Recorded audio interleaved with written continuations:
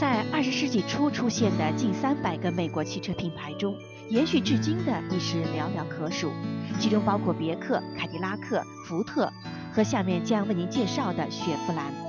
1911年11月3号，通用汽车创始人威廉·杜兰特和来自瑞士的赛车手兼工程师路易斯·雪佛兰共同创立了雪佛兰汽车公司。第一辆雪佛兰，一架高性能6缸发动机的 Classic 6，以$2150的不菲价格，于1912年底面世底特律。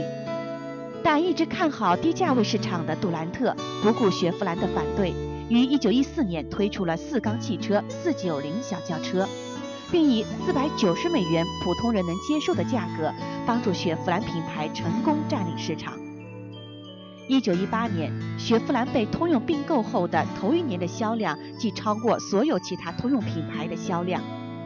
在30年代，雪佛兰创下了每隔49秒就卖出1部汽车的销售记录。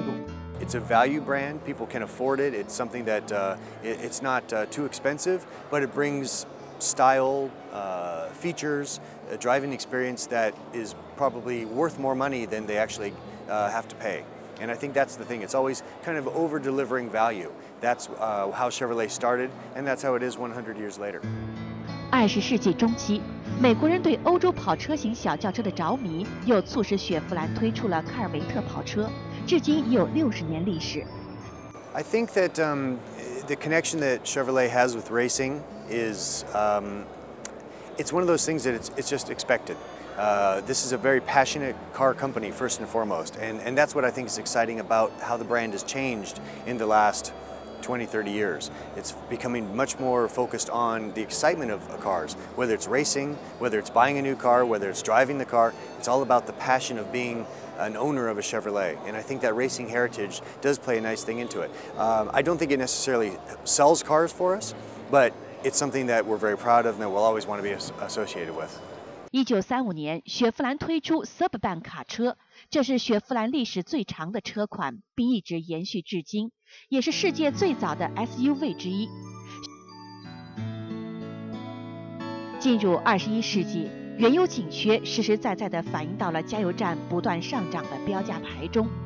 一贯以卡车和 SUV 为主要产品的通用，经济上受到重创，使其在经营上必须考虑中小型车和另类能源车的研发。终于在2008年，通用推出了雪佛兰 Cruise， 这款意在性能、油耗、外形设计和安全都不输其同级竞争车款丰田 Corolla 和本田 Civic 的紧凑型车，在2011年成为北美紧凑型车销量第一的车款。2011, we are the #1 selling brand of passenger cars in the U.S., and that's a big change because for many years, General Motors, especially in North America, was all about trucks and SUVs. 2010年底，破产重组后的第2年，通用将数年潜心研发而成的雪佛兰 Volt 投放市场。Volt 是一款增程式电动车，靠电力可满足每日行程在35英里以内人士的需要，并且不用担心纯电动车电力不足时车子抛锚的问题。Volt 好比是在世界能源危机时，作为大型汽车生产厂家的通用，给这个世界关于使用另类能源的一个响亮的宣言。Volt 于2011年获美国汽车杂志 Motor Trend 的年度汽车奖，并在多个大型北美汽车展中获大奖。这一切似乎为破产重组后的通用做了一个最好的代言。